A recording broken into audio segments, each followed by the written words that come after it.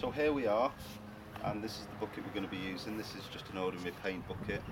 I'm sure you can find a bucket somewhere around your house, or you know, at the local hardware shop, wherever you want to go, and pay very little price. These are the nipples we're going to be using. This is just a 360 nipple, and these are extremely cheap. You can buy these for 99p or $1.50, and you can get everything you see here in the link below on this video. So what we're going to do first is we're going to mark out our bucket, and in this bucket we're going to put 8 nipples. So I've got a piece of wood and a whiteboard pen. You can use whatever you like, and we're just going to